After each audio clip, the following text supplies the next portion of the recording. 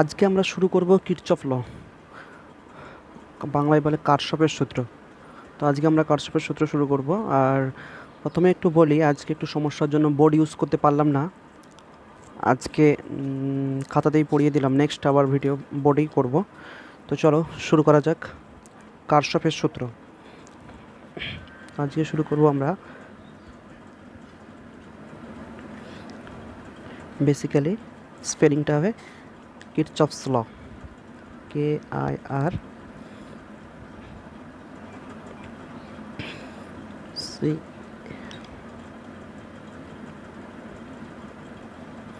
কিরচফস ল।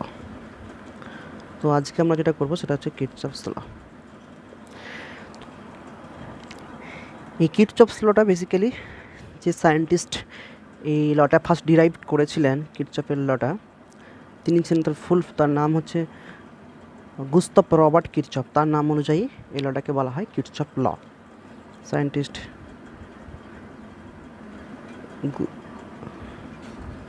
Gustave Robert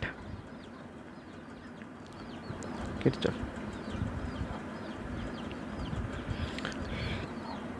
তো সায়েন্টিস্টের নাম অনুযায়ী এই লটাকে আমরা কারশফের সূত্র হিসাবে জানি। তো এই লটা ডিরাইভড হয়েছিল প্রায় 1845 খ্রিস্টাব্দে, 1845। কিরচফ লটাতে বেসিক্যালি দুটো ল এখানে আছে, এক কিরচফ কারেন্ট ল এবং সেকেন্ড যেটা রয়েছে কিরচফ ভোল্টেজ ল। কারেন্টের জন্য একটা বেসিক্যালি ল করেছিলেন, আর হচ্ছে কিরচফ ভোল্টেজ ল। তো ওই কিরচফ ল আসার আগে এখানে কিছু ইম্পর্ট্যান্ট কোয়ান্টিটি সম্পর্কে, ইম্পর্ট্যান্ট টার্ম সম্পর্কে, কারেন্টের একটা কিছু ইম্পর্ট্যান্ট টার্ম আমরা আগে জেনে নেব, তারপর আমরা লগুলো এক্সপ্লেনেশন করব। তো এই কিরচফ ল দুটো আছে, একটাকে বলি আমরা কিরচফ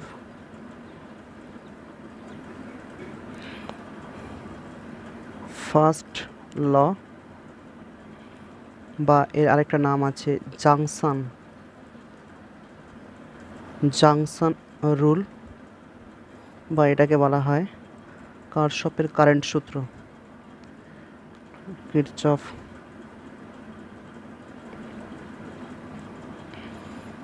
কারেন্ট ল।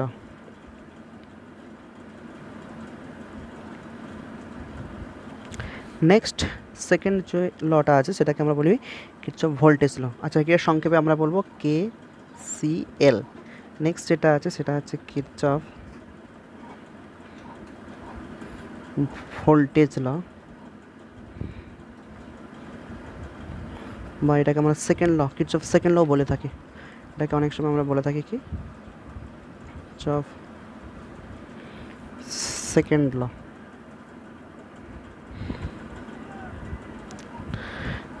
বেসিক্যালি দুটো ল কিরচফ দিয়েছিলেন, একটা কারেন্ট ল এবং ভোল্টেজ ল।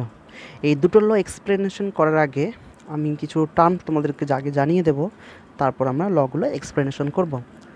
তো এটাকে আমরা বলবো KVL। চলো আগে তাহলে তোমার টার্মগুলো জেনে নিই। 1, 2, তারপর আমরা দুটো ল এক্সপ্লেনেশন করব, ঠিক আছে? ফার্স্ট যেটা আমরা জানবো সে সম্পর্কে সেটা হচ্ছে নোড। তাহলে এই দুটো ল এক্সপ্লেনেশন করার আগে আমরা টার্মগুলো সম্পর্কে আগে পরিচিত হয়ে যায়। ফার্স্ট যেটা জানবো নোড। একটা সার্কিটের নোড বলতে কি বুঝি, নোডটা কি? ঠিক আছে, দেখো নোড হচ্ছে একটা সার্কিট, অর্থাৎ সার্কিট তোমরা জানো একটা বর্তনী, যেখানে রেজিস্ট্যান্স থাকতে পারে, সোর্স থাকে। একটা বর্তনী মানে সেখানে রেজিস্ট্যান্স থাকতে পারে, বর্তনী মানে সোর্স থাকে, ক্যাপাসিটর থাকতে পারে, ইন্ডাক্টর থাকতে পারে। এই কোয়ান্টিটি, এই সমস্ত টার্মগুলো পরে আবার ডিসকাস হবে, তখন জানতে পারবে। তো একটা বর্তনীতে সাধারণত কি বলা হয়েছে, নোডটা কি? নোডটা হচ্ছে একটা পয়েন্ট, বর্তনীর মধ্যে একটা পয়েন্ট, ঠিক আছে? নোড হচ্ছে any point where two or more circuit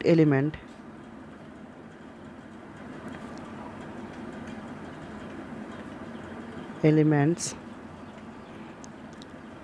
are connected together. তাহলে নোডটা কি? তাহলে নোডটা হচ্ছে একটা সার্কিট, ওই বর্তনীর মধ্যে এমন একটা বিন্দু যেখানে কি হচ্ছে দুটো অথবা তার বেশি, হয় two or more circuit element are connected together, একসাথে যুক্ত হচ্ছে। তাহলে এমন একটা পয়েন্ট, যে পয়েন্টে দুটো সার্কিট এলিমেন্ট মানে কি? সেখানে সার্কিট এলিমেন্ট হিসাবে বলতে পারি আমরা কোনো কন্ডাক্টিং ওয়্যার, কোনো সোর্স, এছাড়া অন্য কিছু হতে পারে। যে কোনো সার্কিট এলিমেন্ট যেখানে যে একটা বিন্দুতে দুটো বা তার বেশি সার্কিট এলিমেন্ট যে বিন্দু থেকে মিলিত হচ্ছে, সেই বিন্দুটাকে আমরা বলবো নোড। আমি আসছি আরও এক্সপ্লেনেশন করব যখন আমি একটা ডায়াগ্রাম দিয়ে বোঝাবো। তো এই নোড সম্পর্কে দুটো বেসিক ইম্পর্টেন্ট জিনিস তোমাদেরকে জানতে হবে। এক হচ্ছে প্রত্যেকটা নোডে একটা পার্টিকুলার ভোল্টেজ থাকে, প্রত্যেকটা নোডে কি থাকে? একটা পার্টিকুলার ভোল্টেজ থাকে। তাহলে এটা একটু লিখে রাখবে, লিখে নাও তোমরা আমার সাথে। Each node has one voltage with respect to ground. গ্রাউন্ডের রেসপেক্টে সবসময় একটা নোডে, প্রত্যেকটা নোডে কিন্তু একটা করে ভোল্টেজ থাকে গ্রাউন্ডের রেসপেক্টে, ঠিক আছে? আচ্ছা, নোড হওয়ার পর আমি যেটা এক্সপ্লেনেশন করবো সেটা হচ্ছে ব্রাঞ্চ। আচ্ছা, নোডের পর আরেকটা জিনিস তোমরা জেনে নাও। আচ্ছা, ব্রাঞ্চটা বলি। নেক্সট টার্মটা আমি প্রথম নোড বললাম, সেকেন্ড টার্ম হচ্ছে ব্রাঞ্চ। আমি প্রত্যেকটা এক্সপ্লেনেশন করে দেওয়ার পর আমি একটা এক্সাম্পল দিয়ে আমি বুঝিয়ে দেবো কোনটা নোটস, কোনটা একটা সার্কিট ডায়াগ্রাম এঁকে কোনটা নোটস কোনটা ব্রাঞ্চ বুঝিয়ে দেবো। দেখো চলো, ব্রাঞ্চটা কি না? ব্রাঞ্চটা হচ্ছে একটা সার্কিট এলিমেন্টের মধ্যে দুটো নোডের মাঝে যে জায়গাটা থাকে, দুটো নোড মিলে তৈরি হয় একটা ব্রাঞ্চ। যে কোনো দুটো নোড নিয়ে তৈরি হয় একটা সার্কিটের মধ্যে, যে কোনো দুটো নোড নিয়ে তৈরি হয় একটা branch. Circuit element between two nodes, between two nodes, দুটো নোডস নিয়ে তৈরি হয় কি? একটা ব্রাঞ্চ, ঠিক আছে? নেক্সট আমরা এক্সপ্লেনেশন করব লুপ। একটা সার্কিটের লুপ বলতে কী করছে, কারণ এই ফার্স্ট ল বা সেকেন্ড ল, আমরা কিরচফের ফার্স্ট ল বা সেকেন্ড ল এক্সপ্লেনেশন করতে গেলে এই টার্মগুলো সম্পর্কে আগে ফার্স্ট পরিচিত হতে হবে। তাহলে সেকেন্ড থার্ড যেটা বললাম লুপ, লুপটা কি? লুপটা হচ্ছে, লেখো আমার সাথে, a collection of branches that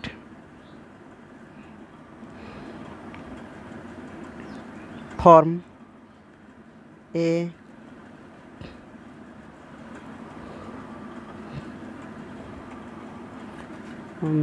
collection of branches that form a closed path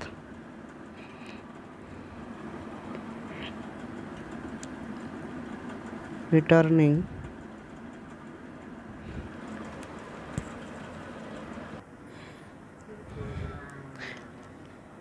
to the same node। Basically কি লুপ হচ্ছে একটা সার্কিটের মধ্যে একটা ক্লোজ ব্রাঞ্চ, কতগুলো ব্রাঞ্চ যুক্ত হয়ে যদি একটা ক্লোজ যে পাথটা তৈরি করছে, সেই ক্লোজ পাথটাকে আমরা বলি একটা লুপ।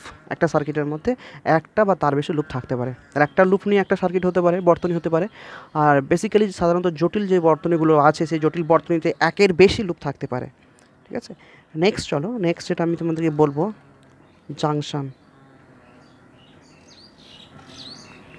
তো জাংশনটা কি না? জাংশনটা একটা সার্কিটের মধ্যে জাংশনটা কি? জাংশনটা হচ্ছে, এখানে বলেছিলাম নোডস, যেটা যে একটা সার্কিটের মধ্যে একটা পয়েন্ট, জাংশনও একটা পয়েন্ট। নোডের ক্ষেত্রে বলেছিলাম টু আর মোর সার্কিট এলিমেন্টস এখানে কানেক্ট হচ্ছে, কিন্তু এক্ষেত্রে কিন্তু টু না, থ্রি আর মোর। যদি থ্রি আর মোর যদি যে পয়েন্টে এসে কানেক্ট হচ্ছে, সেই পয়েন্টটাকে আমরা বলবো জাংশন। তাহলে জাংশন কী বলছো? হোয়ার থ্রি or more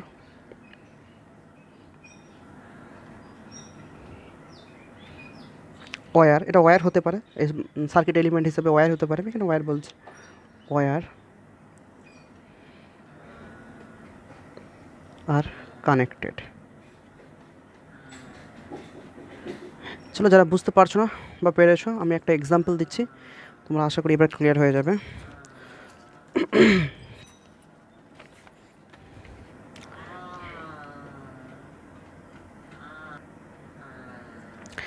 দেখো আমি একটা এক্সাম্পল হিসেবে এটাকে এক্সপ্লেনেশন করছি। আমি ধরে নিচ্ছি এটা একটা জটিল সার্কিট,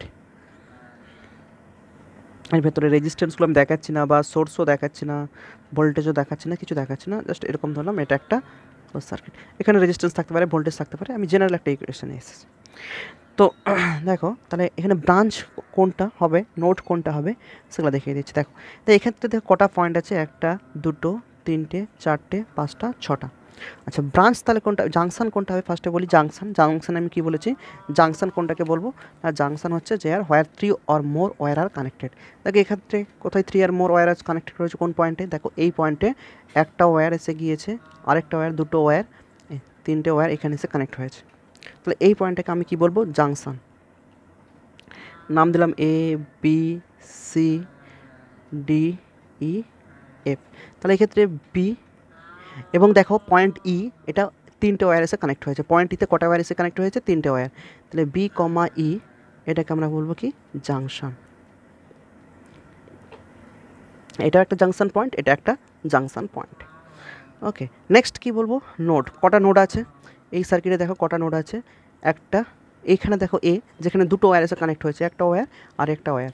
আমি নোডে কি বলেছি, any point where 2 or more circuit element R connect together. তাহলে এক্ষেত্রে দুটো সার্কিট কানেক্ট হয়েছে, তার মানে আমি এখানে বুঝবো যে এক্ষেত্রে তাহলে এ একটা নোড, এফ একটা নোড, সি একটা নোড, ডি একটা নোড। তাহলে এক্ষেত্রে নোড হচ্ছে এ, এফ, ডি অ্যান্ড সি, এগুলো প্রত্যেকে একটা একটা করে নোড। দেখো দুটো নোডস নিয়ে তৈরি হয়, কি বলেছি, দুটো নোডস নিয়ে তৈরি হয় একটা ব্রাঞ্চ। তাহলে এই circuit element between two nodes, তাহলে বিটুইন দুটো নোডস নিয়ে তৈরি হবে একটা ব্রাঞ্চ। তাহলে দেখো এক্ষেত্রে এ একটা নোডস, বি একটা নোডস, তাহলে এই দুটো নোডস নিয়ে তৈরি হবে একটা ব্রাঞ্চ। তাহলে এটা একটা ব্রাঞ্চ, এফ একটা ব্রাঞ্চ, এফ ই একটা ব্রাঞ্চ, ইডি একটা branch, DC branch and BC একটা ব্রাঞ্চ। তাহলে এক্ষেত্রে কতগুলো ব্রাঞ্চ আছে, এগুলো 1 2 3 4 5 6 7 এতগুলো ব্রাঞ্চ রয়েছে। তাহলে দুটো, যে কোনো দুটো নোডস কানেক্ট করলে তুমি বলতে পারো স্যার এটা তো জাংশন, এটা নোড, তাহলে এটা কি ব্রাঞ্চ, হ্যাঁ এটাও ব্রাঞ্চ। এটা একটা ব্রাঞ্চ, এটা একটা ব্রাঞ্চ, এটা একটা ব্রাঞ্চ, এটা এটা এটা, কিন্তু বেসিক্যালি আমরা বলবো দুটো নোডস নিয়ে তৈরি হয় একটা ব্রাঞ্চ। নেক্সট চলো লুপ। লুপ কটা আছে দেখো, এখানে একটা ব্রাঞ্চ, দুটো ব্রাঞ্চ, 3টে ব্রাঞ্চ, 4টে ব্রাঞ্চ নিয়ে দেখো একটা ক্লোজ লুপ তৈরি করেছে, একটা পুনঃবর্তন, যেখানে বলেছিলাম এই কালেকশন অফ ব্রাঞ্চেস একসাথে যুক্ত হয়ে যদি একটা ক্লোজ ফর্ম তৈরি করে, ক্লোজ পাথ তৈরি করে, তাহলে এক্ষেত্রে এই যে জটিল সার্কিটটা দেখতে পেয়েছো, এই জটিল সার্কিটে কতগুলো ক্লোজ পাথ আছে, দুটো আছে, একটা দুটো। তাহলে এক্ষেত্রে লুপ, লুপ কটা রয়েছে, লুপ, লুপ আছে দুটো। তাহলে এই সার্কিটের আছে লুপ আছে দুটো। তাহলে আশা করি এই টার্মগুলো সম্পর্কে তোমাদের কার কোনো বুঝতে অসুবিধা নেই। নেক্সট চলো, তাহলে আমরা ফার্স্ট এক্সপ্লেনেশন করব ফার্স্ট ল অফ কিরচফের ফার্স্ট ল, যেটাকে আমরা বলি KCL। তাহলে এক্সপ্লেনেশন করব KCL। KCL কি বলা হয়েছে, KCL এ বলা হয়েছে at any junction, at any junction, at any junction the sum of current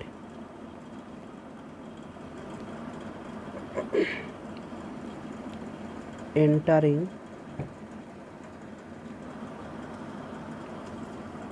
the junction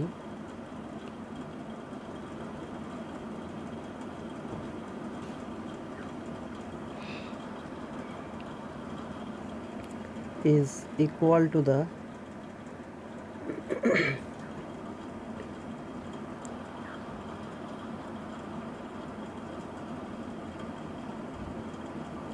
sum of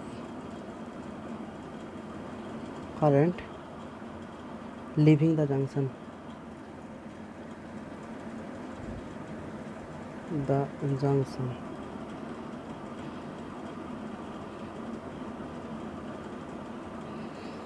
এটাই বেসিক্যালি KCL। তাহলে কোনো একটা জাংশন পয়েন্টে যে যত পরিমাণ কারেন্ট আসবে তার যোগফল, ঠিক আছে, একটা সার্কিটে জাংশন পয়েন্ট, এটা একটা জাংশন পয়েন্ট, এটা একটা জাংশন পয়েন্ট, অর্থাৎ বি পয়েন্ট এবং ই পয়েন্টে, বি এবং ই দুটো জাংশন পয়েন্টে রয়েছে।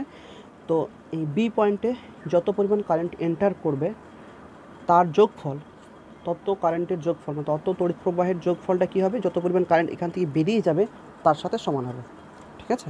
তাহলে at any junction the some of current entering the junction is equal to the sum of current leaving the junction এটাই বেসিক্যালি আমরা বলি KCL। ডেফিনেশনটা একটু পাল্টেও দেওয়া যায়। আমি বলতে পারি যে কোনো একটা জাংশন পয়েন্টে টোটাল অ্যালজেব্রিক সাম, কারেন্টের অ্যালজেব্রিক সাম। আমি ডেফিনেশনটাকে এটাও বলতে পারি যে দেখো আরেকটা ডেফিনেশন এখানে দিয়ে দিচ্ছি। নেক্সট তোমরা এইভাবে বলতে পারো algebraic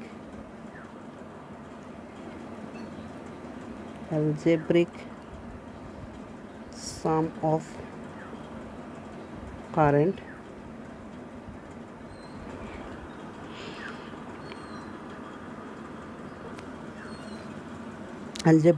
of current meeting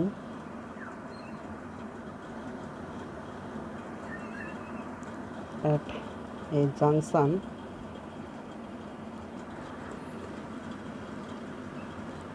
in a closed circuit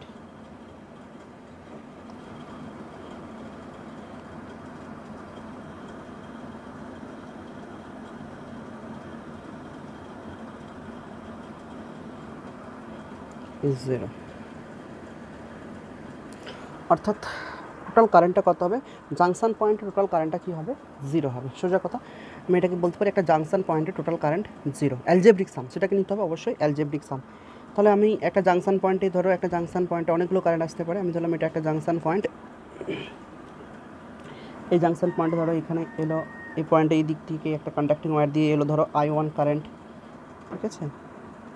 এখান থেকে গিয়েছে I2 কারেন্ট, আচ্ছা এখান থেকে বেরিয়েছে I3 কারেন্ট। হ্যাঁ আরও পয়েন্ট থাকতে আরও ওয়্যার থাকতে পারে, যেহেতু জাংশন পয়েন্ট 3 বা তার বেশি ওয়্যার এখানে কানেক্ট আছে, তো এটা একটা জাংশন পয়েন্ট।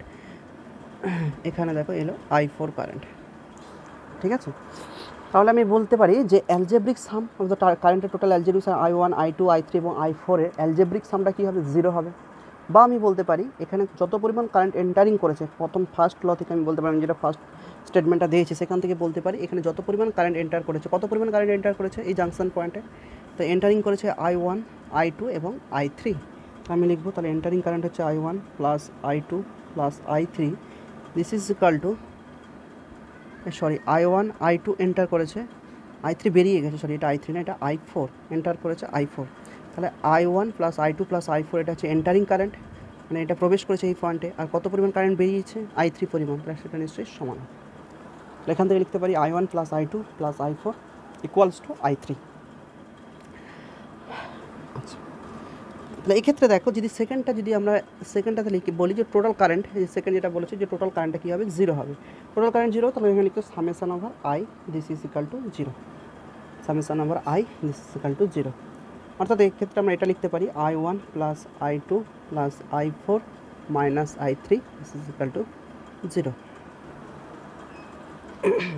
তো এই ক্ষেত্রে কোন কারেন্টটাকে আমরা পজিটিভ কারেন্ট নেব, কোন কারেন্টটাকে নেগেটিভ কারেন্ট নেব, তাহলে KCL এ কিছু সাইন কনভেনশন আছে।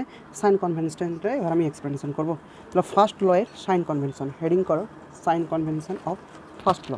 তো সাইন কনভেনশনটা কী আছে এক্ষেত্রে দেখো, খুব easy sign convention. Sign convention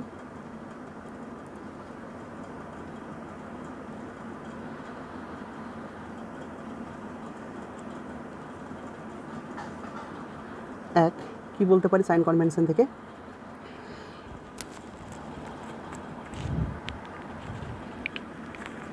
দেখো যে কারেন্টটা, দুটো কারেন্ট আছে, একটা কারেন্ট এখানে এখানে দুটো কারেন্টের কথা বলা হয়েছে বেসিক্যালি। কোনো একটা জাংশন পয়েন্টে কিছু কারেন্ট এন্টার করছে এবং কিছু কারেন্ট বেরিয়ে যাচ্ছে, ওকে। তো এই ক্ষেত্রে আমরা বলবো যে সাইন কনভেনশনে আমরা কোন কারেন্টটাকে পজিটিভ নেব। আমরা জানি কি, যেটা আমি সেকেন্ড স্টেটমেন্টটা দিয়েছিলাম সেখানে বলেছিলাম summation over I this is equal to 0। তো সামেশন ওভার I মানে সেটা এর মধ্যে এন্টারিং কারেন্টও আছে, লিভিং কারেন্টও আছে। তাহলে কোন কারেন্টটাকে পজিটিভ কারেন্ট নেব, কোন কারেন্টটাকে আমরা নেগেটিভ নেব, তার জন্য আমাকে সাইন কনভেনশনটা জানতে হবে। তো সাইন কনভেনশনে বলা হয়েছে, লিখে দিচ্ছি, আমার সাথে লিখে নাও, তারপরে এক্সপ্লেনেশন করছি। কারেন্ট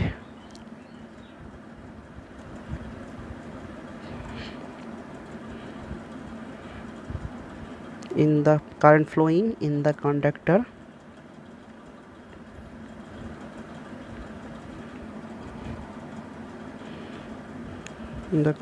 towards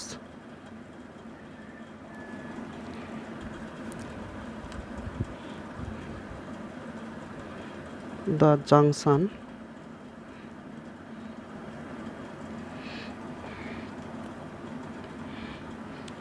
ইজ টেকেন সবসময় এক্ষেত্রে পজিটিভ নেব, ইজ টেকেন পজিটিভ। তাহলে যে কারেন্টটা কী হবে, ফ্লো করবে, ঠিক আছে, current flowing in the conductor towards the junction, আর জাংশনের দিকে, এটা জাংশনের দিকে যে কারেন্টটা যাচ্ছে সে কারেন্টটা পজিটিভ। তাহলে এটা যদি I1 হয়, এটা I2 হয়, এটা I3 হয়, তাহলে এক্ষেত্রে বলো তো কোন কারেন্ট দুটো পজিটিভ এক্ষেত্রে? তাহলে এক্ষেত্রে দেখো I1 এই কারেন্টটা এন্টারিং করছে টুয়ার্ড জাংশনের দিকে যাচ্ছে, সেই জন্য আমরা এক্ষেত্রে I1 এবং I3 এই দুটোকে পজিটিভ কারেন্ট নেব। তাহলে এক্ষেত্রে পজিটিভ হচ্ছে I1 অ্যান্ড I3, বাট I2টাকে আমরা পজিটিভ নেব না, কারণ I2টা বেরিয়ে যাচ্ছে। তো বেরিয়ে যে কারেন্টটা যাচ্ছে সেটাকে আমরা সেই কনভেনশন আমরা লিখবো যে কারেন্টটা বেরিয়ে যাচ্ছে, তাহলে কারেন্ট ফ্লোয়িং, সিমিলারলি লেখো current flowing in the conductor towards হবে না, তাহলে এটা কী হবে, অ্যাওয়ে ফ্রম the junction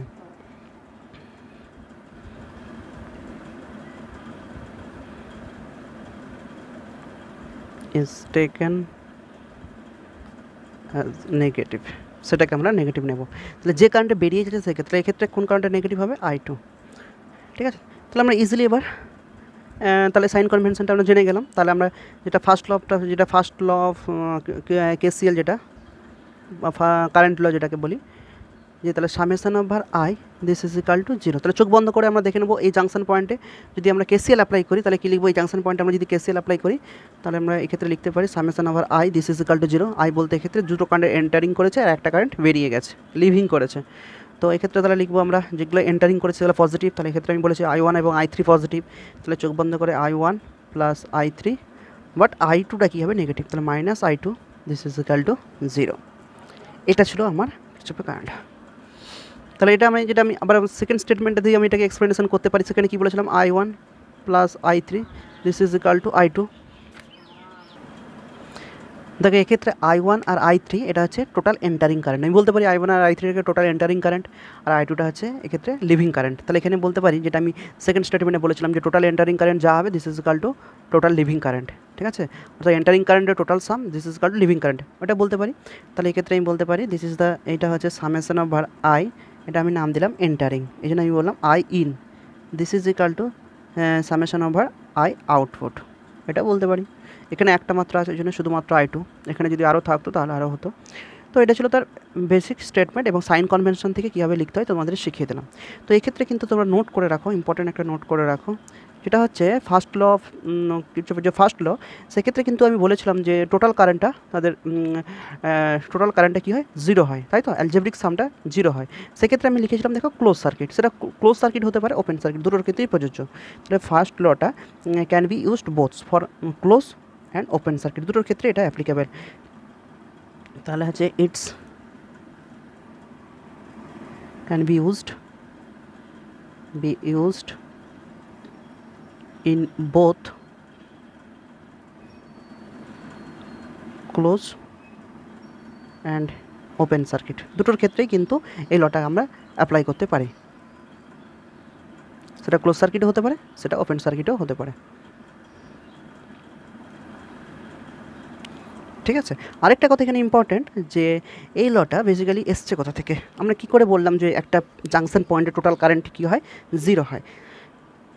তো এটা বেসিক্যালি এই লটা ডিরাইভড করা হয়েছে, এই লটা বেসিক্যালি ডিরাইভড করা হয় দ্য কনজারভেশন অফ চার্জ থেকে, ঠিক আছে। তাহলে ইট ইজ ডিরাইভড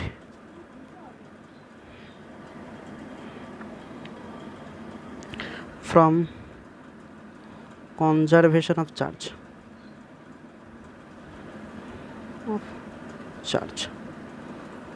ফার্স্ট লটা অর্থাৎ KCL, এটা আমরা সাধারণত ডিরাইভ করেছিলাম। KCLটা কোথা থেকে ডিরাইভ করা হয়েছে, কনজারভেশন অফ চার্জ থেকে। কনজারভেশন অফ চার্জে কী বলা হয়েছে, যে কোনো একটা পয়েন্টে টোটাল চার্জ, মোট আধান কী হয়, কনস্ট্যান্ট থাকবে, অর্থাৎ একটা জাংশন পয়েন্টে, এটা একটা জাংশন পয়েন্ট, তাহলে এক্ষেত্রে এই জাংশন পয়েন্টে টোটাল যে পরিমাণ আধান জমা হবে ঠিক সেই পরিমাণ আধানই বেরোবে। ধরো এক্ষেত্রে 5টা আমি কানেক্টিং ওয়্যার নিয়েছি, এটা দিয়ে যাচ্ছে I1 কারেন্ট, I2 কারেন্ট, আচ্ছা, এটা বেরিয়ে যাচ্ছে, এটা বেরিয়ে যাচ্ছে, এটা এন্টারিং করছে। তাহলে নিশ্চয়ই এই কন্ডাক্টিং ওয়্যারে চার্জ আসছে এই পয়েন্টে, জাংশন পয়েন্টে, তাহলে জাংশন পয়েন্টে টোটাল চার্জ কী হবে? কনস্ট্যান্ট থাকবে। তো এই পরিমাণ, যে পরিমাণ চার্জ এর মধ্যে আসছে, সংরক্ষণের সূত্র চার্জের যেটা সংরক্ষণের সূত্র, আধানের সংরক্ষণ সূত্র থেকে আমরা কী জানি, যে আধান আলাদা করে আধান, টোটাল আধানটা সবসময় কনস্ট্যান্ট, ঠিক আছে? আধান তৈরি হবে না, ধ্বংস হবে না, আধানের পরিমাণ কমবেও না, বাড়বেও না। তাহলে এক্ষেত্রে এই পয়েন্টে যে টোটাল যে পরিমাণ আধান জমা হয়েছে সেই আধানটাই বেরোবে এখান থেকে, এক্সট্রা বেরোবে না। তাহলে এক্ষেত্রে আধান কোথা থেকে কারেন্ট ফ্লো হচ্ছে, মানে এখান থেকে আধান এসছে, ঠিক আছে? তাহলে এখান থেকে আধান এসেছে, ধরলাম আমি এটা দিয়ে আধান, এখানে আধান এসেছে Q1, এটা দিয়ে আধান এসেছে Q2, আর এটা দিয়ে আধান এসেছে Q3, ঠিক আছে? আর আধান বেরিয়ে গেছে নিশ্চয়ই Q4 আর Q5। তাহলে কনজারভেশন অফ চার্জ থেকে আমরা কী বলতে পারি বলো তো? কনজারভেশন অফ চার্জ থেকে আমরা বলতে পারি যে Q1 আচ্ছা প্লাস Q2, ওকে? তাহলে Q1 প্লাস Q2, আর চার্জ এন্টার করেছে কোথায়? Q3 প্লাস Q3, এই তিনটে চার্জ এন্টার করেছে, Q1, Q2 অ্যান্ড Q3। এই চার্জটা টোটাল এন্টার করেছে। কনজারভেশন অফ চার্জ থেকে বলতে পারি এটা ইজ ইকাল টু নিশ্চয়ই হবে Q5 এবং Q4। আচ্ছা, এই যে চার্জটা এটা হচ্ছে টোটাল চার্জটা, যেটা জাংশন পয়েন্টে এসছে আর এটা বেরিয়ে গেছে, এটা আমি ধরেছি টি টাইমে এটা হয়েছে। তাহলে টি টাইমে যদি Q1 পরিমাণ চার্জ এই জাংশন পয়েন্টে আসে এই কন্ডাক্টিং ওয়্যার থেকে, এটা দিয়ে Q2, এটা দিয়ে Q3 পরিমাণ চার্জ দেয়, তাহলে Q1 ইজ ইকাল টু আমরা কী লিখতে পারি? Q1 ইজ ইকাল টু আমরা জানি I1 into T, plus Q2 is equal to লিখতে পারি, Q2 is equal to Q2 জায়গায় লিখতে পারি আমরা I2 into T, plus Q3 জায়গায় কী লিখতে পারি? I3 into T. This is equal to Q5 এর জায়গায় লিখতে পারি আমরা I5 ইন্টু টি, প্লাস আর Q4 এর জায়গায় লিখতে পারি আমরা I4 ইন্টু টি। বোথ সাইডে যদি আমরা টি ক্যান্সেল করি তাহলে কী লিখতে পারি? I1 plus I2 plus I3, this is equal to I5 plus I4। That's mean total current summation over I, this is equal to 0, যেটাই হচ্ছে first law of current, first ল না, যেটা হচ্ছে কিরচফের ফার্স্ট ল, যেটাকে আমরা বলি KCL। তাহলে এটাই হচ্ছে KCL। তাহলে এটা সাধারণত কোথা থেকে ডিরাইভ করা হয়? অনেক সময় এটা MCQ কোশ্চেনে থাকেই, মানে মাঝে মাঝে এই কোশ্চেনটা থাকে যে KCLটা ডিরাইভ করা হয়েছে কোথা থেকে, না KCL is derived from conservation of charge. Conservation of চার্জের উপর বেস করে কিন্তু KCLটা আমরা ডিটারমাইন করি। KCL সূত্রটা কনজারভেশন অফ চার্জ থেকে এসেছে। এবার আমরা এই KCLকে কাজে লাগিয়ে আমরা নিউমেরিক্যাল করবো। দেখো KCLকে কাজে লাগিয়ে কীভাবে আমরা কারেন্টের ভ্যালু বের করি। একটা শর্ট এক্সাম্পল দিচ্ছি।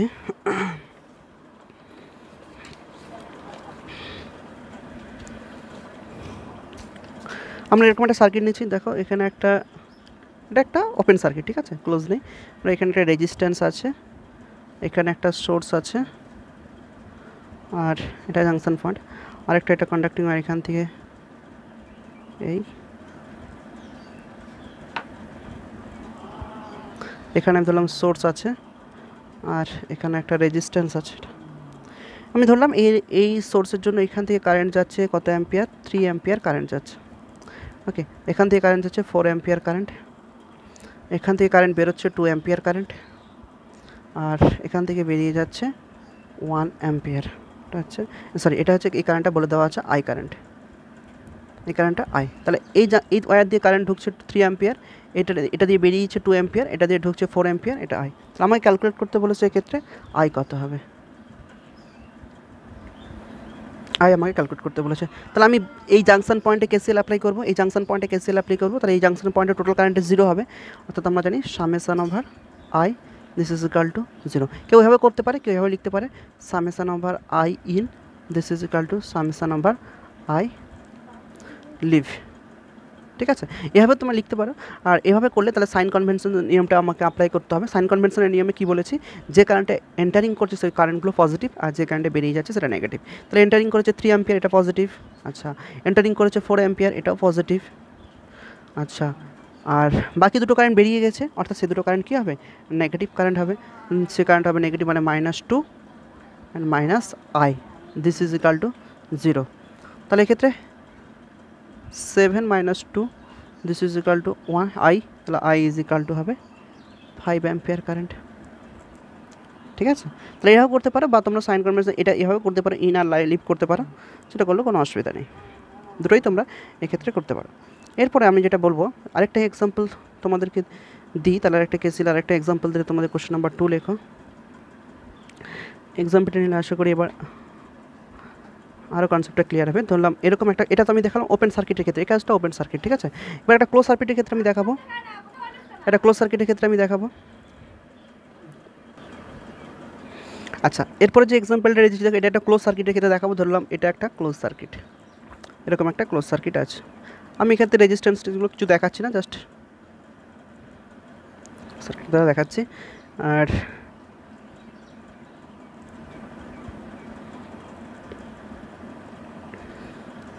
আমি সাপোজ ধরলাম এটা দিয়ে কারেন্ট বেরিয়ে যাচ্ছে, এটা 2 অ্যাম্পিয়ার কারেন্ট, 2 অ্যাম্পিয়ার কারেন্ট বেরোচ্ছে এখান থেকে। আর এক্ষেত্রে আমি জানি না এটা আমার, এই কারেন্টটা আমি জানি না এটা। আচ্ছা আচ্ছা, এই জাংশন দিয়ে, এই ব্রাঞ্চ দিয়ে কারেন্ট যাচ্ছে জাংশনে, এই জাংশন 6 অ্যাম্পিয়ার। আচ্ছা, এটা দিয়ে কারেন্ট যাচ্ছে 9 অ্যাম্পিয়ার। আর এটা দিয়ে কারেন্ট যাচ্ছে IX, এটা আমি ধরলাম IY, আর এটা দিয়ে যাচ্ছে IZ। তাহলে আমাকে এক্ষেত্রে আর কি বলে দেওয়া আছে, হ্যাঁ এই ব্রাঞ্চটা দিয়ে কারেন্ট যাচ্ছে 12 অ্যাম্পিয়ার। ওকে, তো আমাকে যেটা বের করতে হবে এক্ষেত্রে, বের করতে হবে IW, অর্থাৎ IW ক্যালকুলেট করতে বলেছে। IW কত হবে, IX এর ভ্যালু আমাকে ক্যালকুলেট করতে হবে, IY এর ভ্যালু ক্যালকুলেট করতে হবে, এবং IZ এর ভ্যালু এক্ষেত্রে আমরা ক্যালকুলেট করবো। তাহলে এক্ষেত্রে আমরা KCLকে অ্যাপ্লাই করে কীভাবে কারেন্টগুলো বের করবো দেখ। তো আমরা যেটা অ্যাপ্লাই করবো, বিভিন্ন জাংশন পয়েন্টে আমরা KCLকে অ্যাপ্লাই করবো। ফার্স্ট অফ অল আমরা এই জাংশন পয়েন্টটাতে KCL অ্যাপ্লাই করি। এই জাংশন পয়েন্টে যদি KCL অ্যাপ্লাই করি তাহলে আমরা বলবো এই জাংশন পয়েন্টে টোটাল কারেন্টটা হচ্ছে 0, ঠিক আছে। তাহলে এই জাংশন পয়েন্টে, আচ্ছা এই জাংশন পয়েন্টের নাম দিলাম A, তাহলে অ্যাট এ জাংশন A, বললাম অ্যাট এ জাংশন A। তাহলে জাংশন এতে আমরা কী করবো, KCL অ্যাপ্লাই করবো। জাংশন এতে টোটাল কারেন্ট 0, তাহলে summation over I this is equal to 0। আচ্ছা, I বলতে এখানে কটা কারেন্ট আছে, একটা, দুটো, তিনটে কারেন্ট, তিনটা ওয়ারে তিনটা কারেন্ট।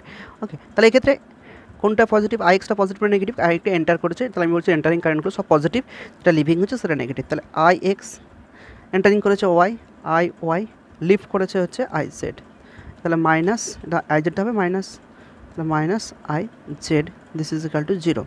এখান থেকে লিখতে পারি IX plus IY this is equal to IZ। Next দেখো আমরা অ্যাপ্লাই করব এই পয়েন্টটাতে। কোন পয়েন্টটাতে অ্যাপ্লাই করব, আচ্ছা এই পয়েন্টে তিনটা কারেন্ট আমরা অলরেডি জানি না, সেজন্য আমরা এই পয়েন্টে অ্যাপ্লাই করব না, ঠিক আছে। আমি এই পয়েন্টে অ্যাপ্লাই করব, এই পয়েন্টে। আচ্ছা, এটা পয়েন্ট B দিলাম। তাহলে অ্যাট এ পয়েন্ট বি পয়েন্টে যদি আমরা বি জাংশনে যদি আমরা KCL অ্যাপ্লাই করি, তাহলে সেক্ষেত্রে বলবো টোটাল কারেন্টে 0, সিমিলারলি বলবো summation over I equals to 0। তাহলে এক্ষেত্রে তাহলে এন্টারিং করেছে দেখো 6, আর বেরিয়ে গেছে 9 আর IY। তাহলে আমরা লিখতে পারি 6টা পজিটিভ, যেহেতু এন্টারিং করছে 6 পজিটিভ, প্লাস বাকিগুলো নেগেটিভ। IXটা বেরিয়ে গেছে 9 অ্যাম্পিয়ারও এখান থেকে বেরিয়ে গেছে, IYটাও নেগেটিভ, 9 অ্যাম্পিয়ারটা, তাহলে এটা মাইনাস হয়ে যাবে। তাহলে তাহলে 6 minus 9 minus IY this is equal to 0। তো এক্ষেত্রে থেকে আমরা IYটা ডাইরেক্ট ক্যালকুলেট করে নিতে পারবো। তাহলে IY ইজ ইকাল টু হবে 6 মাইনাস 9 মানে মাইনাস 3 অ্যাম্পিয়ার। তাহলে IY এর ভ্যালু কত হচ্ছে, IY is equal to 3 ampere. আচ্ছা, এরপরে আমরা কোন পয়েন্টে অ্যাপ্লাইড করব,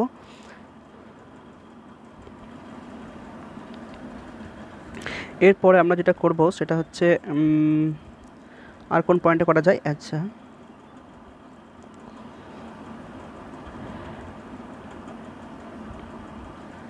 তাহলে এক্ষেত্রে IY, এখানে IY এর জায়গায় আমরা কি বসাতে পারি, -3। আচ্ছা, এখন আমরা কি করব দেখো, এখন আমি ধরে নিলাম এই ব্রাঞ্চটা দিয়ে, এই যে ব্রাঞ্চটা দেখতে পাচ্ছেন দুটো নোডের মাঝে একটা ব্রাঞ্চ, এই ব্রাঞ্চের মধ্যে কত পরিমাণ কারেন্ট যাচ্ছে এখানে কিন্তু ডাইরেক্ট কিছু লেখা নেই। আমি ধরে নিলাম কারেন্টের ডিরেকশনটা এইদিকে, এবং এই কারেন্টটা ধরলাম X কারেন্ট। ওকে, তাহলে এই কারেন্টটা কত হবে বলো তো, তাহলে X কারেন্টের ভ্যালু, ডিরেকশনটা ওই দিকে নিলাম, তাহলে ঠিক আছে। তাহলে এই পয়েন্টের নাম দিলাম AB, এই পয়েন্টের নাম দিলাম C। তাহলে একটা জাংশন সিতে আমরা কি লিখতে পারি, জাংশন সিতে, তো জাংশন সিতে আমরা লিখতে পারি টোটাল কারেন্টের 0। তাহলে এক্ষেত্রে এন্টারিং হয়েছে কটা কারেন্ট, আমি X হচ্ছে এন্টারিং করেছে X, ঠিক আছে, আর বাকি দুটো কারেন্ট লিভিং করেছে না মাইনাস হবে, মানে -12 -2 this is equal to 0। So এখানে হবে X ইজ ইকাল টু হবে তাহলে 14 অ্যাম্পিয়ার। এবার আমি X এর ভ্যালুটা পেয়ে গেছি, X এর ভ্যালু পজিটিভ, মানে আমার ডিরেকশন ঠিকই আছে, ডিরেকশনটা ভেতর দিকেই হবে, কারণ X এর ভ্যালু যদি নেগেটিভ বেরোতো তাহলে ডিরেকশনটা উল্টো দিকে হতো। তাহলে আমরা যে ডিরেকশনটা নিয়েছি সেটা ঠিক দিকে নিয়েছি, তোমার ডিরেকশনটা উল্টো দিকে যদি নিতে তাহলে সেক্ষেত্রে দেখতে X এর ভ্যালুটা নেগেটিভ আসতো, তার মানে তোমাকে ডিরেকশনটা চেঞ্জ করে নিতে হতো। তাহলে X is equal to 14 ampere পেয়ে গেলাম। এবার আমি ঘুরে এই পয়েন্টটাতে আবার KCL অ্যাপ্লাই করবো। দেখো কোন পয়েন্টটাতে, এই পয়েন্টটাতে KCL অ্যাপ্লাই করবো। তাহলে এটা C, এই পয়েন্টের নাম দিলাম D। তাহলে D পয়েন্ট, এবার একটা পয়েন্ট ডিতে যদি আমরা অ্যাপ্লাই করি, ডিতে দেখো ডিতে তিনটে কারেন্ট আছে, এটা এটা এটা। তাহলে এন্টারিং হয়েছে কত অ্যাম্পিয়ার, 9 অ্যাম্পিয়ার কারেন্ট এন্টারিং করেছে, আর বাকি দুটো কারেন্ট বেরিয়ে গেছে। তাহলে 9টা শুধু পজিটিভ, বাকি দুটো নেগেটিভ, মাইনাস আইএক্স আর মাইনাস এক্স বেরিয়ে গেছে। এক্স মানে হচ্ছে 14, দিস ইজ ইকাল টু 0। তাহলে এক্ষেত্রে যদি আমরা বের করি তাহলে 9 minus 14, this is equal to IX. তাহলে আইএক্স ইজ ইকাল টু হবে 5 মাইনাস 5 অ্যাম্পিয়ার। তাহলে অলরেডি দেখো আমরা আইএক্স পেয়ে গেছি, আইওয়াই পেয়ে গেছি। তাহলে এবার আইজেডটা এখানে, তাহলে এখান থেকে আইজেডটা পেয়ে যাবো। তাহলে আমরা অলরেডি দুটো ভ্যালু পেয়ে গেছি, আইএক্স আইওয়াই। নেক্সট এখানে এই ইকুয়েশনে যদি আইএক্স আর আইওয়াই বসিয়ে দিয়ে পুট করি তাহলে আইজেড পেয়ে যাবো। So IZ is equal to হবে আইএক্স প্লাস আইওয়াই মানে মাইনাস 8 অ্যাম্পিয়ার। ঠিক আছে, তাহলে আমাদের আইএক্স আইওয়াই আইজেড আমরা পেলাম। এবার আমাদেরকে ক্যালকুলেট করতে বলেছে কত কারেন্ট, আইডাব্লিউ বের করতে বলেছে। দেখো আইডাব্লিউ কারেন্ট বের করতে বলেছে, মানে এই ব্রাঞ্চের মধ্যে দিয়ে কত পরিমাণ কারেন্ট যাচ্ছে আমরা কিন্তু জানি না। সেই জন্য আমি ধরে নিলাম যে একটা ডিরেকশন, যে কোনো একটা ডিরেকশন আমি ধরে নিলাম এই দিকে যাচ্ছে ওয়াই কারেন্ট, জানি না এই কারেন্টটা আমি ধরলাম ওয়াই কারেন্ট। গিয়ে কী করবো, এই পয়েন্টটাতে আমরা কেসিএল অ্যাপ্লাই করবো। এই পয়েন্টের নাম দিলাম ই পয়েন্ট। ঠিক আছে, তাহলে ই পয়েন্টে যদি আমরা কেসিএল অ্যাপ্লাই করি, একটা পয়েন্ট ই, একটা পয়েন্ট ইতে আমরা কেসিএল অ্যাপ্লাই করছি। তাহলে এটা যদি আমরা কেসিএল অ্যাপ্লাই করি তাহলে কী হবে, এই পয়েন্টে তাহলে টোটাল কারেন্ট এন্টারিং হচ্ছে, এটা এন্টারিং করেছে, এটা এন্টারিং করেছে, এটা লিভিং করেছে। তাহলে এটা হচ্ছে এন্টারিং করেছে আইজেড, আইজেড মানে কত অ্যাম্পিয়ার, মানে -8। আচ্ছা আইজেড এইদিকে আসছে 12 অ্যাম্পিয়ার, তাহলে এটা পজিটিভ প্লাস 12। আচ্ছা লিভ করেছে আইওয়াই, এটা লিভিংই হবে নিশ্চয়ই, বুঝতে হবে দুটো কারেন্ট এন্টার করলে তো একটাকে লিভিং করতে বাধ্য। তো এটা আমি ধরেছি কত হবে, তাহলে এই কারেন্টটা ওয়াই, তাহলে ওয়াইয়ের ভ্যালু কত হবে 12 মানে 4 অ্যাম্পিয়ার। তাহলে ওয়াই ইজিকাল টু হচ্ছে 4। তাহলে এই কারেন্টটা ডিরেকশন বুঝতে পেরেছি এবং ওয়াইয়ের ভ্যালু যেহেতু পজিটিভ বেরোচ্ছে তাহলে ডিরেকশন আমার ঠিক আছে। এরপর আমরা লাস্ট এই পয়েন্টটাতে, অর্থাৎ যে পয়েন্টটাতে অ্যাপ্লাই করলে আমরা আইডাব্লিউ বেরোবে, এই পয়েন্টটাতে আমরা কেভিএল অ্যাপ্লাই করবো। এটা নাম দিলাম এফ পয়েন্ট। তাহলে এফ পয়েন্টে এবার কেভিএল অ্যাপ্লাই করবো। দেখো একটা পয়েন্ট এফ, এফে যদি আমরা কেভিএল অ্যাপ্লাই করি, এফ পয়েন্টে যদি কেভিএল অ্যাপ্লাই করি তাহলে এক্ষেত্রে এন্টারিং করেছে, কোন কারেন্ট এন্টারিং করেছে, ওয়াই কারেন্ট এন্টারিং করেছে, আর বাকি দুটো বেরিয়ে গেছে। তাহলে ওয়াইটা শুধু পজিটিভ, বাকি দুটো negative, -6 minus I W, this is equal to 0। তো ওয়াইয়ের ভ্যালু আমরা জানি, ওয়াইয়ের ভ্যালু কত জানি, 4 জানি, Y is equal to 4। So 4 - 6, this is equal to I W. তাহলে I W is equal to 4 - 6, this is equal to -2 ampere. তাহলে আমরা আই ডাব্লিউ পেয়ে গেলাম। তো এইভাবে আমরা কেসিএল অ্যাপ্লাই করে কারেন্ট ক্যালকুলেট করতে পারি। এরপরে যেটা আমরা এক্সপ্লেনেশন করবো সেটা হচ্ছে কেভিএল, কেভিএল কিরচফ ভোল্টেজ ল। ঠিক আছে, এটাকে অনেক সময় কিরচফ সেকেন্ড ল বলা থাকে, কিরচফ সেকেন্ড ল। ঠিক আছে, বা এটাকে অনেক সময় একটা আরেকটা নাম আছে লুপ ল, লুপ রুল, বা একটা নাম আছে কিরচফ ভোল্টেজ ল। এটা কেভিএল, আর লিখছি না, এটা হচ্ছে কেভিএল। তাহলে এবার আমরা যেটা এক্সপ্লেনেশন করবো সেটা হচ্ছে কেভিএল। দেখো কেভিএলে কী বলা হয়েছে, কেভিএলটার স্টেটমেন্টটা কি, কেভিএল স্টেটমেন্টটা প্রথমে বলছি। স্টেটমেন্টটা বলা হয়েছে দ্য অ্যালজেব্রিক সাম, খুব স্পিডে লিখতে গেলে আবার লেখাটা ঠিক ক্লিয়ার আসছে না। The algebraic some of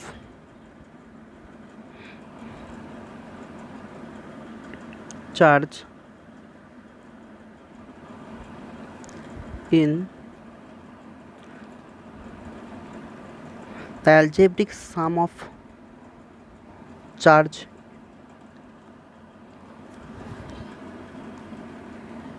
in potential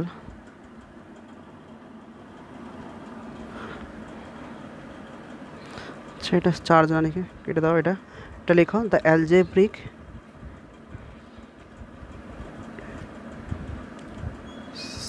sum of potential, change in potential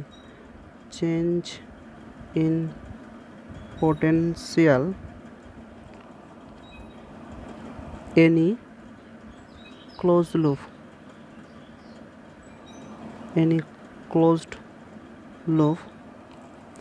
is 0। তো এখানে মাথায় রাখতে হবে যে সবসময় এটা ক্লোজ লুপের ক্ষেত্রে কিন্তু আমরা কেভিএলটা অ্যাপ্লাই করতে পারি। তাহলে এই কেভিএলটা কিন্তু অনলি ফর ক্লোজ লুপের ক্ষেত্রে আমরা অ্যাপ্লাই করব। যেমন কেসিএল আমি বলেছিলাম সেটা আমরা ক্লোজ লুপের ক্ষেত্রে অ্যাপ্লাই করতে পারি, ওপেন লুপের ক্ষেত্রে অ্যাপ্লাই করতে পারি, কিন্তু এক্ষেত্রে কেভিএলটা কিন্তু অনলি ফর ক্লোজ লুপ। দেখি যেটা algebraic some of change in potential, ঠিক আছে, algebraic some of change in potential any close loop is always 0। তাহলে এক্ষেত্রে কী লিখবো, তাহলে summation over V, this is equal to 0। ওকে, তাহলে দেখো এক্ষেত্রে সামেশন নাম্বার ভিটা, তাহলে এক্ষেত্রে এবার এক্ষেত্রে অনেকগুলো ভোল্টেজ থাকতে পারে, V1 V2 V3 V4, ঠিক আছে, একটা ক্লোজ লুপের মধ্যে অনেকগুলো ভোল্টেজ থাকতে পারে, তাহলে একটা ক্লোজ লুপের ক্ষেত্রে টোটাল ভোল্টেজটা হবে 0। তো এরপরে আমরা কী জানবো, তাহলে এক্ষেত্রে ভোল্টেজগুলো কোন ভোল্টেজটা আমরা পজিটিভ ভোল্টেজ নেব, কোন ভোল্টেজটা আমরা নেগেটিভ ভোল্টেজ নেব, ঠিক আছে, এটা হলো বেসিক স্টেটমেন্ট। এবার চলে যাই আমি এই সাইন কনভেনশন, কারেন্টের যেমন ধরেছিলাম একই সিমিলারলি এখানে এর সাইন কনভেনশন জানবো। দেখো সাইন কনভেনশন এখানে কী বলা হয়েছে, তাহলে ফার্স্টে এক্ষেত্রে কারেন্ট, তো কখন কোন কারেন্টকে আমরা পজিটিভ কারেন্ট নেব, কোনটাকে আমরা ফার্স্ট নেগেটিভ কারেন্ট নেব। তো সাইন কনভেনশনে বলা আছে যদি পোটেনশিয়াল গেন হয় তাহলে সেই কারেন্ট হবে পজিটিভ।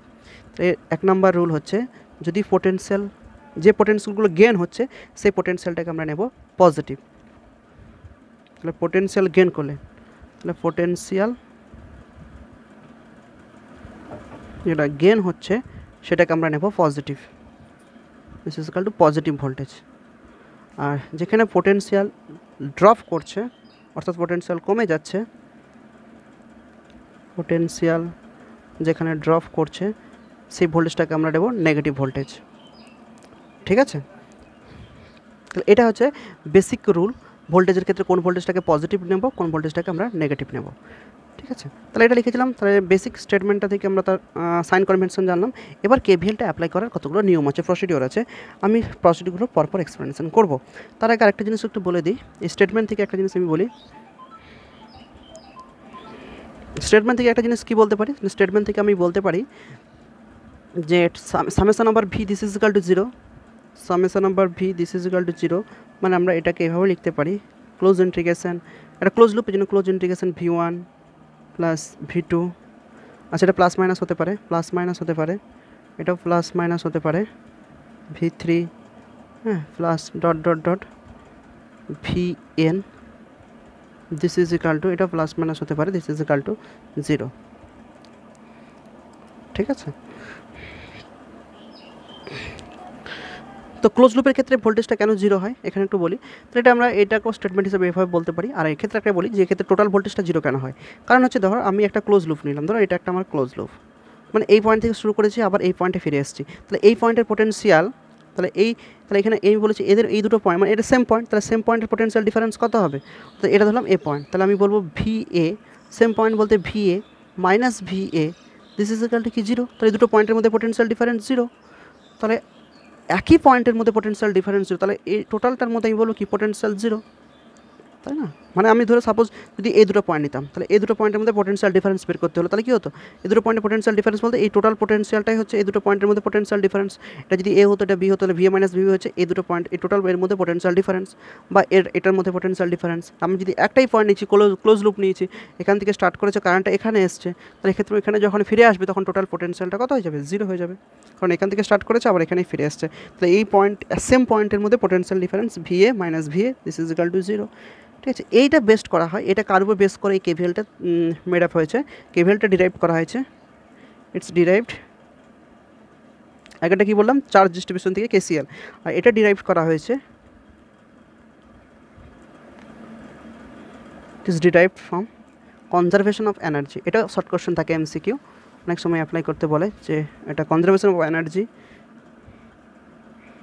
থেকে কোনটা KCL না KVL, এটা হচ্ছে কনজারভেশন অফ এনার্জি থেকে ডিরাইভ করা হয়েছে, কারণ কনজারভেশন অফ এনার্জি বলা হয়েছে যে টোটাল এনার্জি কনস্ট্যান্ট, টোটাল শক্তিটা তার কী থাকে কনস্ট্যান্ট থাকে, তাহলে এক্ষেত্রে এনার্জি বলতে পোটেনশিয়াল মানে তো এক প্রকার এনার্জি, তো এক্ষেত্রে একটা ক্লোজ লুপের ক্ষেত্রে টোটাল এনার্জিটা কনস্ট্যান্ট, সেখানের উপর বেস করেই কিন্তু বেসিক্যালি আমরা কেভিএলটা বলা হয়েছে যে টোটাল ভোল্টেজটা একটা ক্লোজ লুপের ক্ষেত্রে টোটাল ভোল্টেজটা অলওয়েজ 0, ঠিক আছে।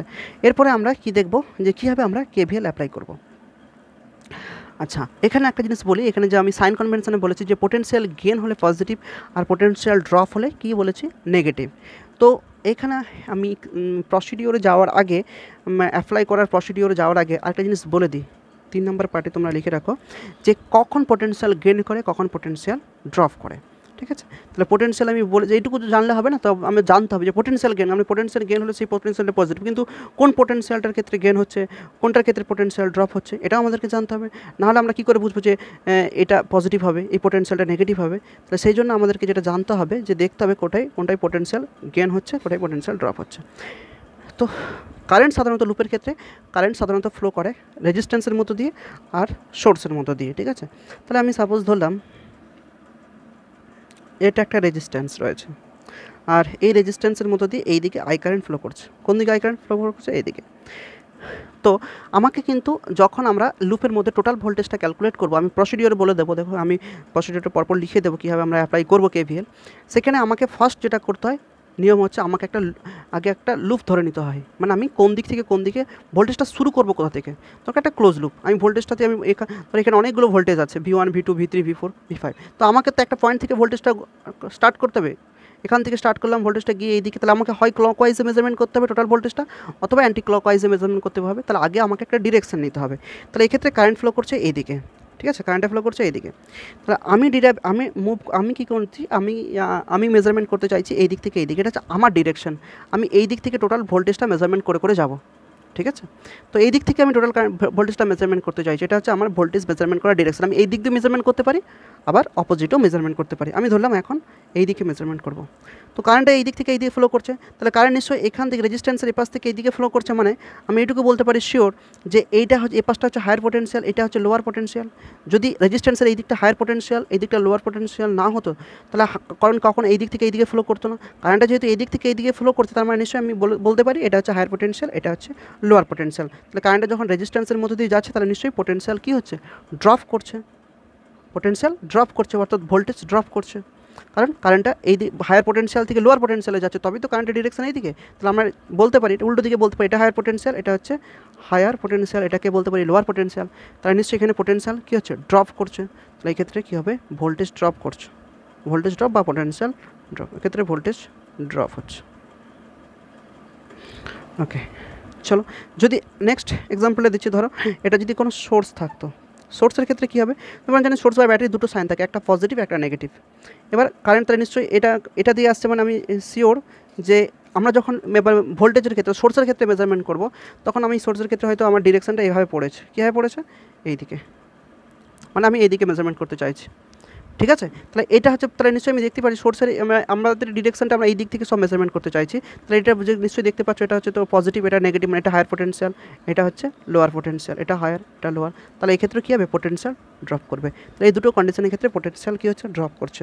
আর পোটেনশিয়াল গেন কখন করছে, যদি উল্টো কেসটা হতো, ওই রেজিস্ট্যান্সের মধ্যে দিয়ে হয়তো কারেন্ট ফ্লো করছে, এইদিকে আই কারেন্ট ফ্লো করছে, তো আমি মেজারমেন্ট করতে চাইছি এই দিক বরাবর, অপোজিটে মেজারমেন্ট করতে চাইছি, কারেন্টটা ভোল্টেজটাকে অপোজিটে মেজারমেন্ট, কারেন্টের অপোজিটে ভোল্টেজ মেজারমেন্ট করতে চাইছি।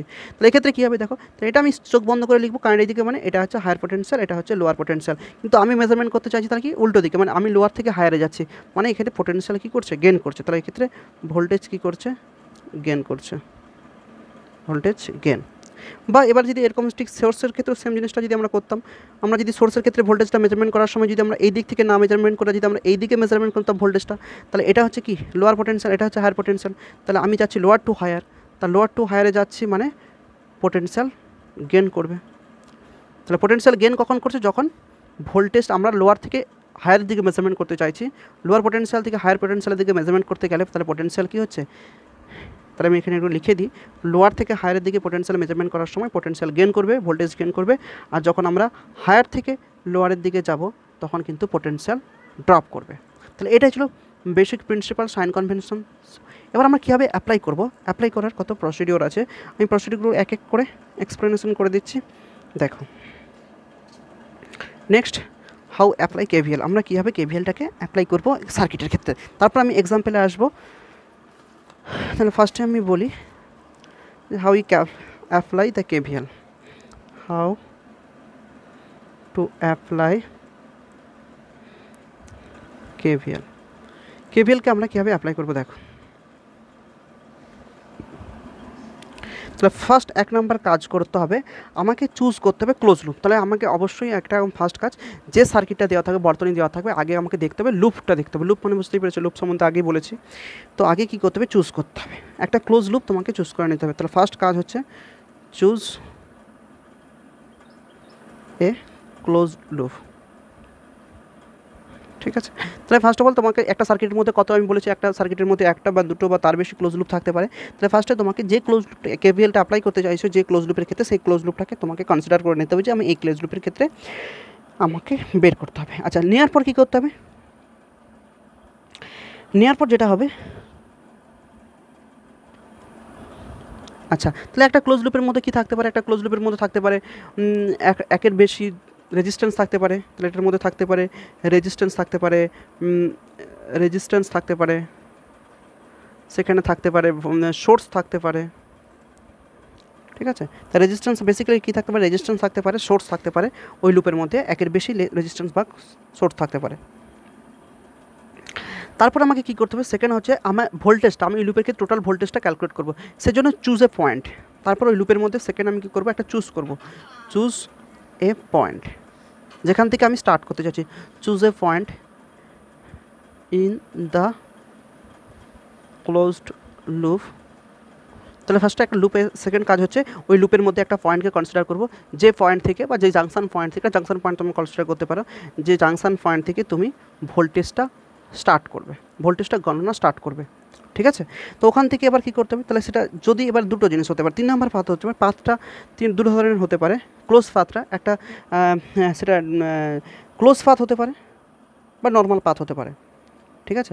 যদি আমরা কেভিএল অ্যাপ্লাই করি, যদি কেভিএল সবসময় ক্লোজ পাথের ক্ষেত্রে অ্যাপ্লাই করা হয়, তো ক্লোজ লুপের ক্ষেত্রে তাহলে ক্লোজ লুপের ক্ষেত্রে ভোল্টেজটা আমরা ক্লকওয়াইজ নিতে পারি, ভোল্টেজ মেজারমেন্ট আমরা ক্লকওয়াইজ করতে পারি বা অ্যান্টি ক্লকওয়াইজে মেজারমেন্ট করতে পারি। যে লুপটা নিয়েছে সেক্ষেত্রে ভোল্টেজটা আমরা ক্লকওয়াইজে মেজারমেন্ট করতে পারি অথবা অ্যান্টি ক্লকওয়াইজে মেজারমেন্ট করতে পারি।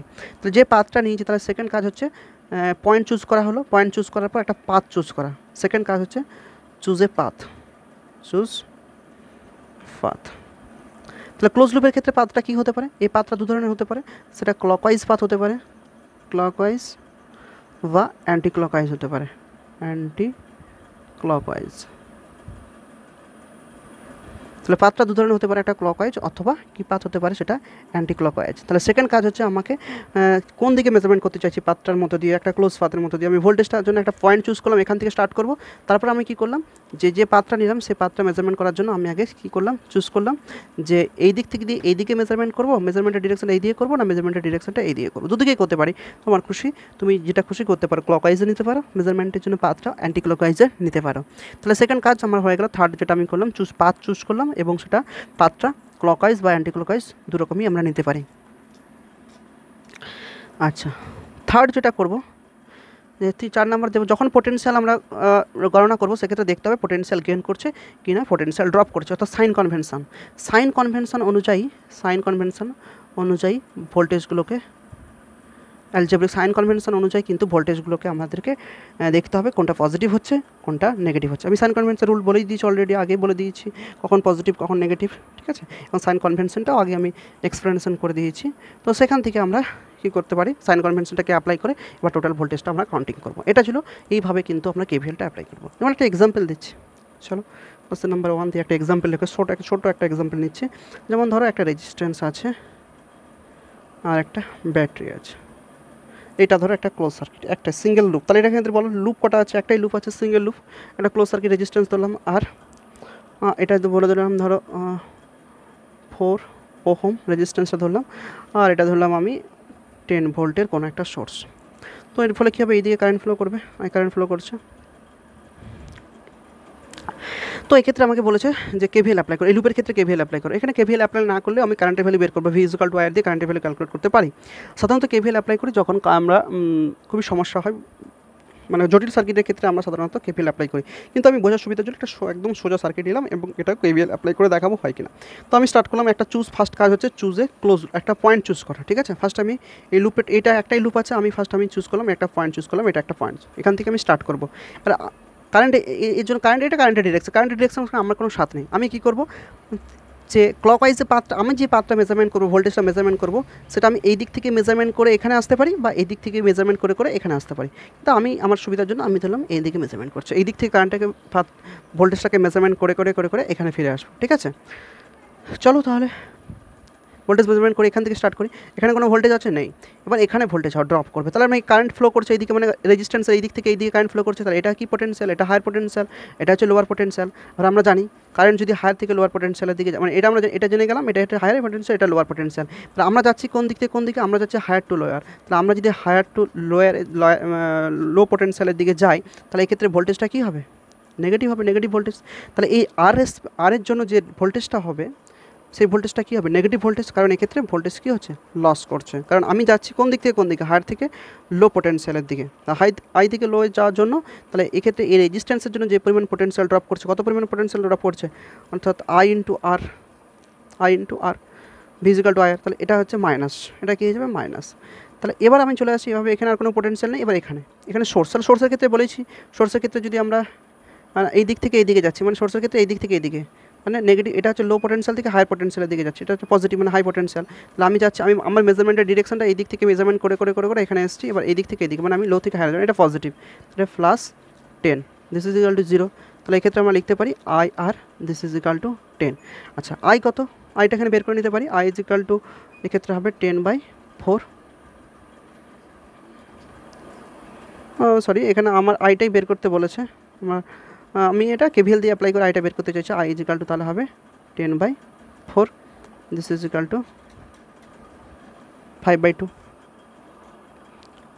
ঠিক আছে, আরেকটা এক্সাম্পল দিচ্ছি, দেখো একটু জটিল নিচ্ছি। কোশ্চেন 2-তে আমি ধরলাম এক্ষেত্রে দুটো সোর্স দেখো আছে, একটা সোর্স একটা সোর্স, এখানে একটা রেজিস্ট্যান্স আছে, নেক্সট এখানে একটা রেজিস্ট্যান্স আছে, এখানে একটা রেজিস্ট্যান্স আছে,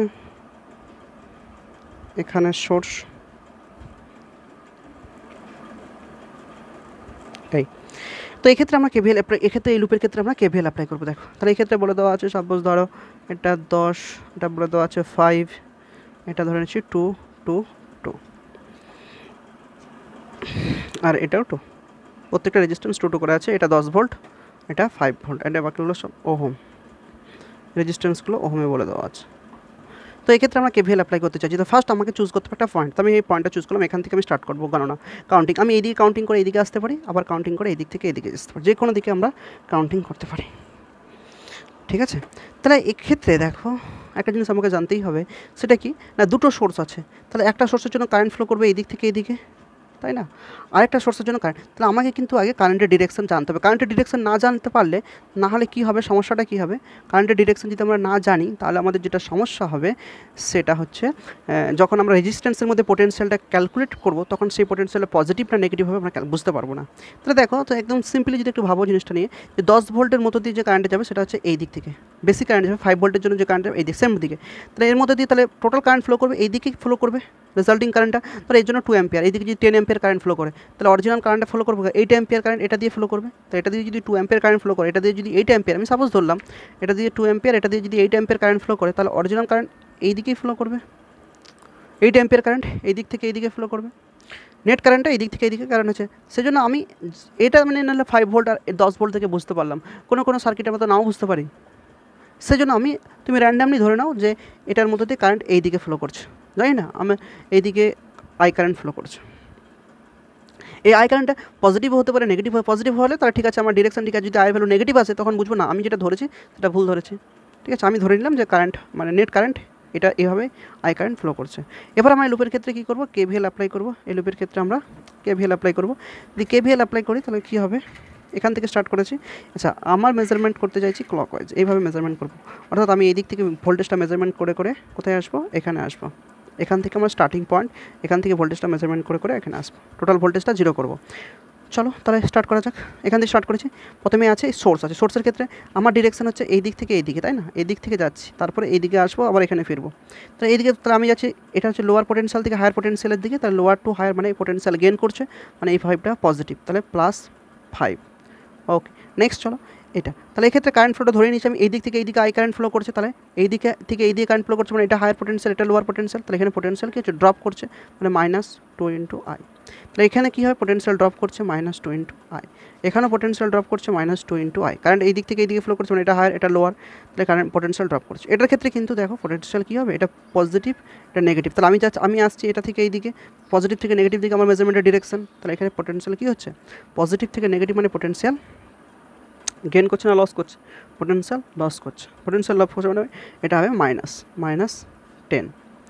ওকে, তাহলে কারেন্ট কিন্তু এই দিক থেকে গিয়ে আমি ধরে নিচ্ছি নেট কারেন্ট এই দিকে ফ্লো করছে, এই দিকে আই কারেন্ট, এখানেও আই কারেন্ট, পুরো সার্কিটের মধ্যে আই কারেন্ট ফ্লো করছে, তো এইটার ক্ষেত্রে কী হবে তাহলে এটা হবে হায়ার পোটেনশিয়াল, এটা হবে এই কারেন্ট মানে এটা হায়ার লোয়ার পোটেনশিয়াল, এটাও -2I, this is equal to 0, এখানে চলে এলাম, তো এবার আমরা আই ভ্যালুটা ক্যালকুলেট করে নেবো। যদি আই পজিটিভ বেরোয় তাহলে আমাদের ঠিক আছে, কিন্তু আমাদের একদম শিওর দেখছি আই নেগেটিভ বেরোবে। কারণ কি দেখো, কারণ আমি ধরেছি কারেন্ট এই নেট কারেন্ট এই দিক থেকে এই দিকে ফ্লো করছে আই কারেন্ট, কিন্তু দেখা যাচ্ছে এটা 5 ভোল্ট, এটা 10 ভোল্ট।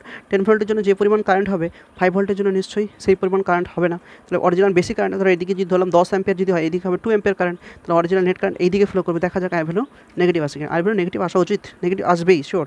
তো চলো তাহলে 2 2 2 2 মানে 4টা, এইটাই।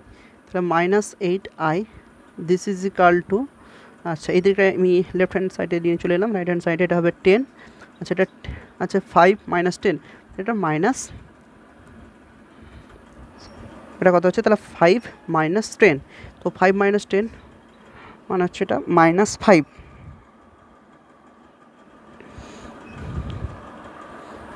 -5 তাই তো, এটা হচ্ছে -5। তাহলে এটা হচ্ছে 10, এই 10টা হচ্ছে নেগেটিভ, আচ্ছা এটা হচ্ছে 5টা পজিটিভ, তাহলে 5 - 10 দিস ইজ ইকাল টু -5, মানে এদিকে গেলে এটা +5। ওকে, তাহলে আই ইজ ইকাল টু দেখো তাহলে 5/8, দেখতেই পাচ্ছ -5/8, যেটা বলেছিলাম যে নেগেটিভ আসবে, নেগেটিভ অ্যান্সার এলো -5/8। এইভাবে আমরা কিন্তু একটার পর একটা লুপ অ্যানালাইজ করে কারেন্টের ভ্যালু ক্যালকুলেট করতে পারি, কারেন্ট বা ভোল্টেজ। আচ্ছা, ভিডিওটা বড় হয়ে যাচ্ছে, আমি নেক্সট ক্লাসে কী করবো এই কেভিএলের উপর, ঠিক আছে, শুধু নিউমেরিক্যাল আমি নিয়মটা শিখিয়ে দিলাম। এবার আমরা কিন্তু শুধু নিয়মটা জানলে হবে না, এখানে কিন্তু অনেকগুলো নিউমেরিক্যাল করতে হবে। নিউমেরিক্যালগুলো মাস্ট, আমি আরেকটা ভিডিও আপলোড করব যেটা শুধুমাত্র কেভিএলের উপর, নিউমেরিক্যালের উপর বেস করে সমস্ত নিউমেরিক্যালগুলো, মানে একদম সোজা থেকে কঠিনের দিকে যত নিউমেরিক্যাল আছে তোমাদের, সেই সাথে তোমাদের বই যে নিউমেরিক্যালগুলো আছে সবগুলো আমি আরেকটা ভিডিও আপলোড করব। নেক্সট ভিডিওতে আমি শুধু কেভিএলের উপর যতগুলো পারি নিউমেরিক্যাল আমি আপলোড করে দেবো। ওকে, আজকে এই পর্যন্ত।